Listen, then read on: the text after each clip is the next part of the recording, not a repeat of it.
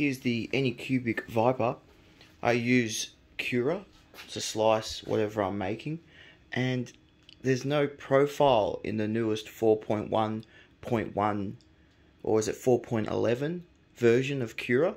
So you have to go and make some other vyper printer, and I don't know why there can't be a profile the day these printers come out. Why it has to take months and months until there's one available.